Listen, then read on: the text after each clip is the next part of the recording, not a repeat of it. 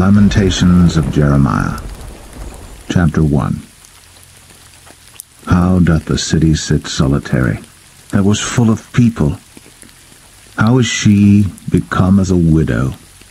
She that was great among the nations, and princess among the provinces, how is she become tributary? She weepeth sore in the night, and her tears are on her cheeks. Among all her lovers she hath none to comfort her. All her friends have dealt treacherously with her. They are become her enemies. Judah is gone into captivity because of affliction, and because of great servitude. She dwelleth among the heathen, she findeth no rest. All her persecutors overtook her between the straits. The ways of Zion do mourn, because none come to the solemn feasts. All her gates are desolate, her priests sigh, her virgins are afflicted, and she is in bitterness. Her adversaries are the chief, her enemies prosper. For the Lord hath afflicted her for the multitude of her transgressions. Her children are gone into captivity before the enemy. And from the daughter of Zion all her beauty is departed. Her princes are become like harts that find no pasture, and they are gone without strength before the pursuer. Jerusalem remembered in the days of her affliction and of her miseries all her pleasant things that she had in the days of old, when her people fell into the hand of the enemy, and none did help her. The adversaries saw her, and did mock at her Sabbaths. Jerusalem hath grievously sinned, therefore she is removed. All that honoured her despise her, because they have seen her nakedness. Yea, she sigheth, and turneth backward. Her filthiness is in her skirts. She remembereth not her last end. Therefore she came down wonderfully. She had no comforter. O Lord, behold my affliction, for the enemy hath magnified himself. The adversary hath spread out his hand upon all her pleasant things. For she hath seen that the heathen entered into her sanctuary, whom thou didst command that they should not enter into thy congregation. All her people sigh, they seek bread. They have given their pleasant things for meat, to relieve the soul. See, O Lord, and consider, for I am become vile. Is it nothing to you, all ye that pass by? Behold, and see if there be any sorrow like unto my sorrow, which is done unto me, wherewith the Lord hath afflicted me in the day of his fierce anger. From above hath he sent fire into my bones, and it prevaileth against them. He hath spread a net for my feet, he hath turned me back. He hath made me desolate and faint all the day. The yoke of my transgressions is bound by his hand. They are wreathed, and come up upon my neck. He hath made my strength to fall. The Lord hath delivered me into their hands, from whom I am not able to rise up. The Lord hath trodden under foot all my mighty men in the midst of me. He hath called an assembly against me to crush my young men. The Lord hath trodden the virgin, the daughter of Judah, as in a winepress. For these things I weep. Mine eye runneth down with water, because the Comforter, that should relieve my soul, is far from me. My children are desolate, because the enemy prevailed. Zion spreadeth forth her hands, and there is none to comfort her. The Lord hath commanded concerning Jacob that his adversaries should be round about him. Jerusalem is as a menstruous woman among them. The Lord is righteous, for I have rebelled against his commandment. Hear, I pray you, all people, and behold my sorrow. My virgins and my young men are gone into captivity. I called for my lovers, but they deceived me. My priests and mine elders gave up the ghost in the city, while they sought their meat to relieve their souls. Behold, O Lord, for I am in distress. My bowels are troubled, mine heart is turned within me. For I have grievously rebelled. Abroad the sword bereaveth, at home there is as death. They have heard that I sigh. There is none to comfort me. All mine enemies have heard of my trouble. They are glad that thou hast done it. Thou wilt bring the day that thou hast called, and they shall be like unto me. Let all their wickedness come before thee, and do unto them as thou hast done unto me for all my transgressions. For my sighs are many, and my heart is faint.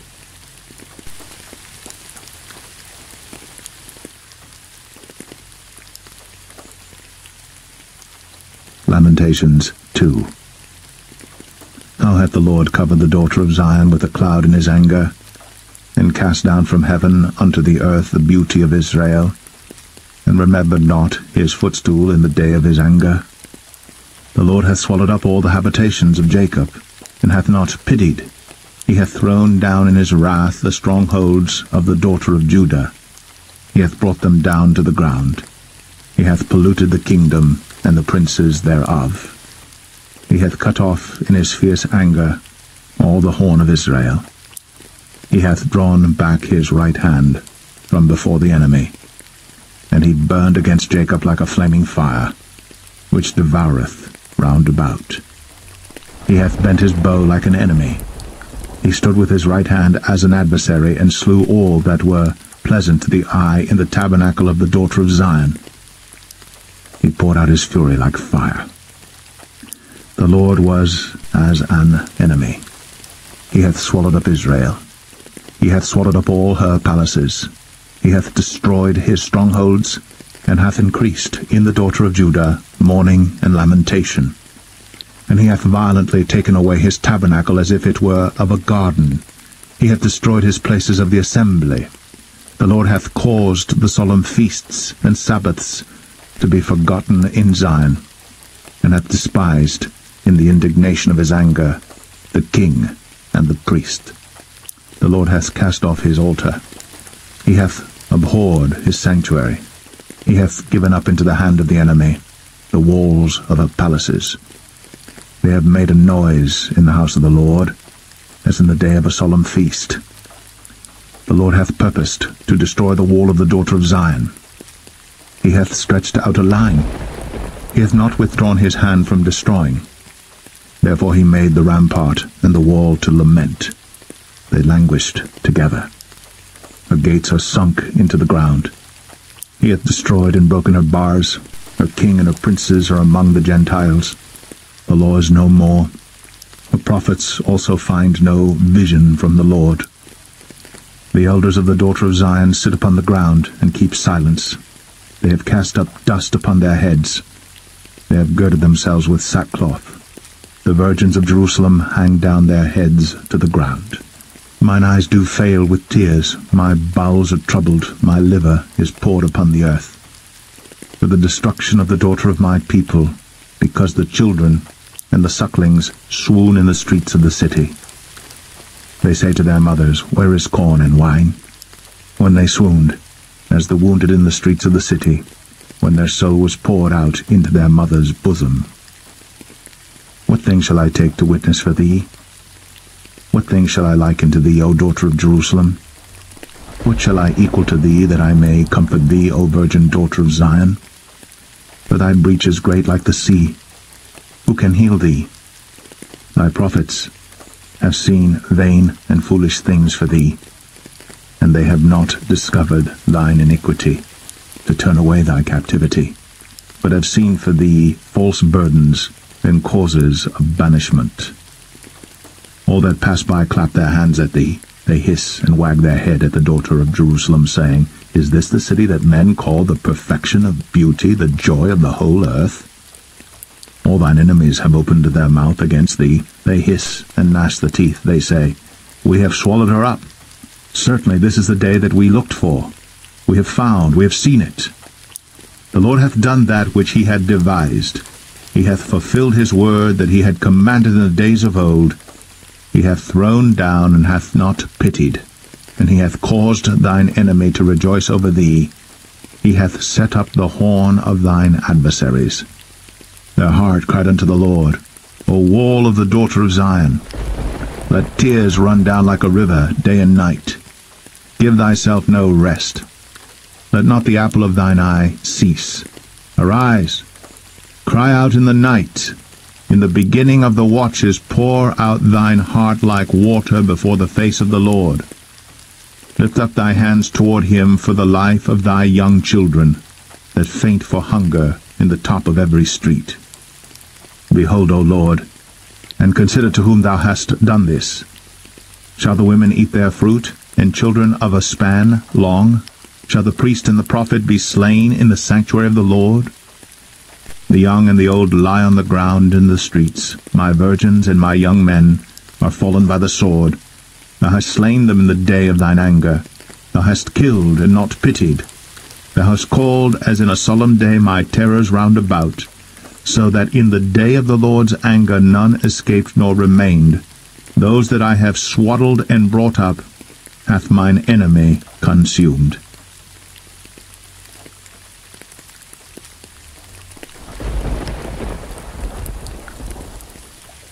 Lamentations 3. I am the man that hath seen affliction by the rod of his wrath. He hath led me and brought me into darkness, but not into light. Surely against me is he turned. He turneth his hand against me all the day. My flesh and my skin hath he made old. He hath broken my bones. He hath builded against me, and compassed me with gall and travail. He hath set me in dark places as they that be dead of old. He hath hedged me about, that I cannot get out. He hath made my chain heavy. Also when I cry and shout, he shutteth out my prayer. He hath enclosed my ways with hewn stone. He hath made my paths crooked. He was unto me as a bear lying in wait, and as a lion in secret places. He hath turned aside my ways, and pulled me in pieces. He hath made me desolate. He hath bent his bow, and set me as a mark for the arrow.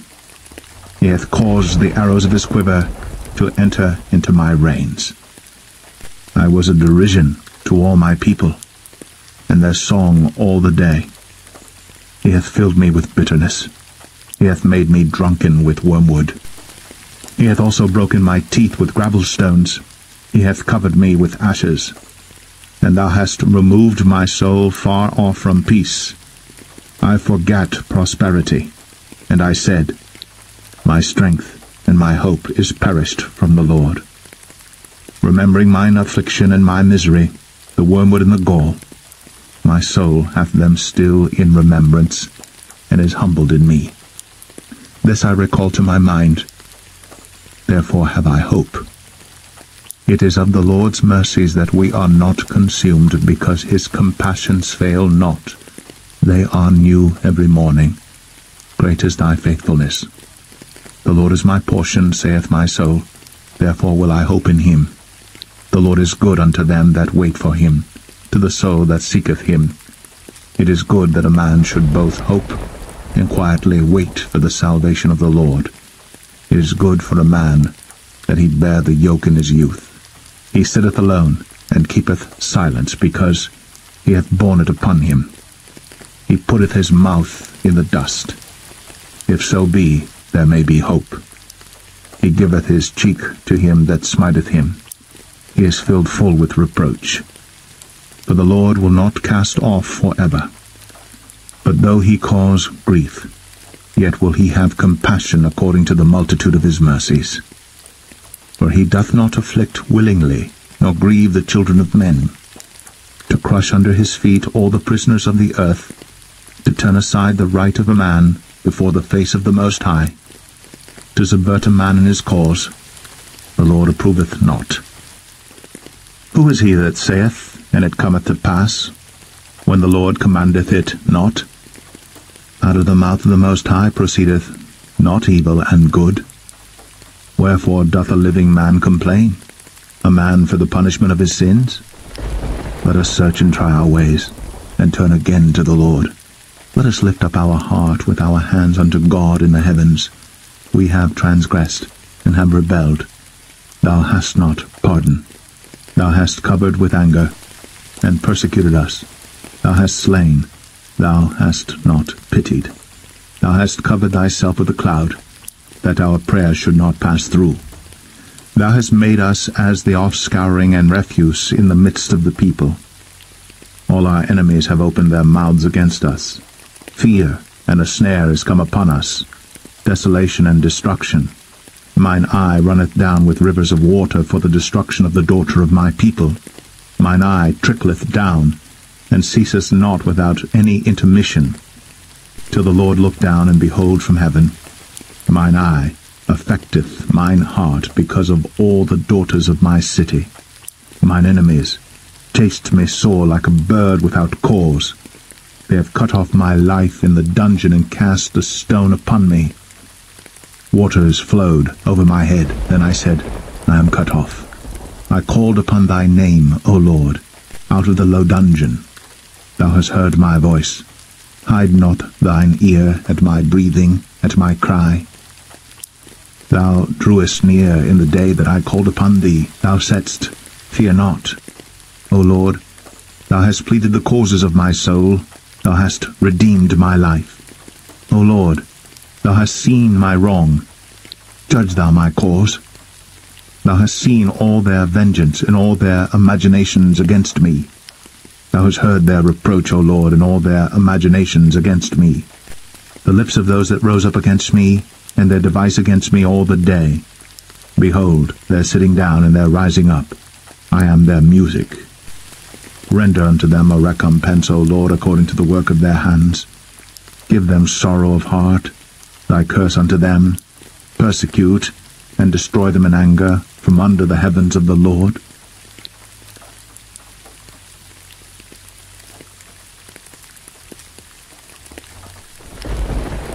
Lamentations 4. How is the gold become dim? How is the most fine gold changed? The stones of the sanctuary are poured out in the top of every street. The precious sons of Zion, comparable to fine gold, how are they esteemed as earthen pitchers, the work of the hands of the potter? Even the sea monsters draw out the breast. They give suck to their young ones. The daughter of my people is become cruel, like the ostriches in the wilderness. The tongue of the sucking child cleaveth to the roof of his mouth for thirst. Young children ask bread, and no man breaketh it unto them. They that did feed delicately are desolate in the streets. They that were brought up in scarlet embrace dunghills. For the punishment of the iniquity of the daughter of my people is greater than the punishment of the sin of Sodom, that was overthrown as in a moment, and no hands stayed on her. Her Nazarites were purer than snow. They were whiter than milk. They were more ruddy in body than rubies. Their polishing was of sapphire. Their visage is blacker than a coal. They are not known in the streets. Their skin cleaveth to their bones. It is withered. It is become like a stick. They that be slain with the sword are better than they that be slain with hunger. For these pine away, stricken through for want of the fruits of the field. The hands of the pitiful women have sodden their own children. They were their meat in the destruction of the daughter of my people. The Lord hath accomplished his fury. He hath poured out his fierce anger, and hath kindled a fire in Zion, and it hath devoured the foundations thereof. The kings of the earth and all the inhabitants of the world would not have believed that the adversary and the enemy should have entered into the gates of Jerusalem. For the sins of her prophets and the iniquities of her priests, that have shed the blood of the just in the midst of her, they have wandered as blind men in the streets. They have polluted themselves with blood, so that men could not touch their garments.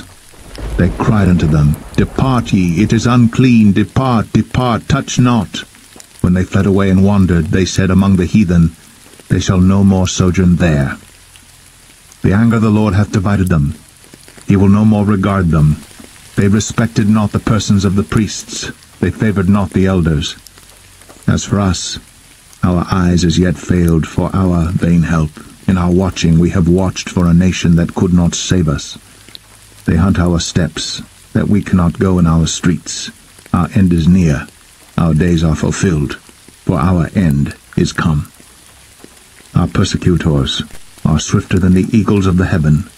They pursued us upon the mountains. They laid wait for us in the wilderness. The breath of our nostrils, the anointed of the Lord, was taken in their pits, of whom we said, Under his shadow we shall live among the heathen. Rejoice and be glad, O daughter of Edom, that dwellest in the land of Uz. The cup also shall pass through unto thee. Thou shalt be drunken, and shalt make thyself naked. The punishment of thine iniquity is accomplished, O daughter of Zion. He will no more carry thee away into captivity. He will visit thine iniquity, O daughter of Edom. He will discover thy sins.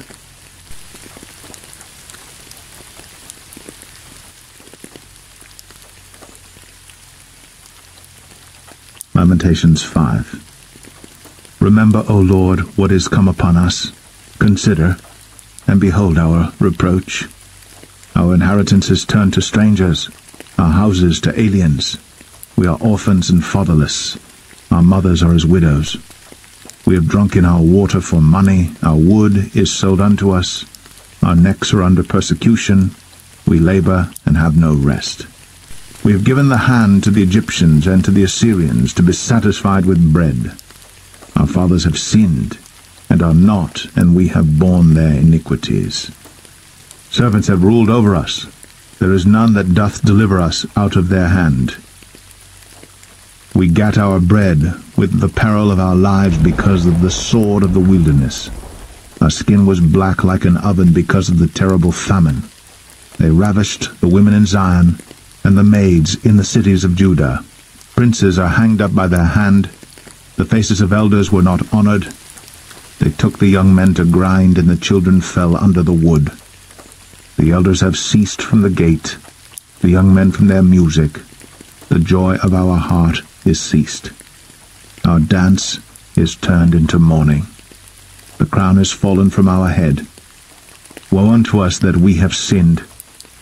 For this our heart is faint. For these things our eyes are dim. Because of the mountain of Zion which is desolate, the foxes walk upon it. Thou, O Lord, remainest forever, thy throne from generation to generation. Wherefore dost thou forget us forever, and forsake us so long time?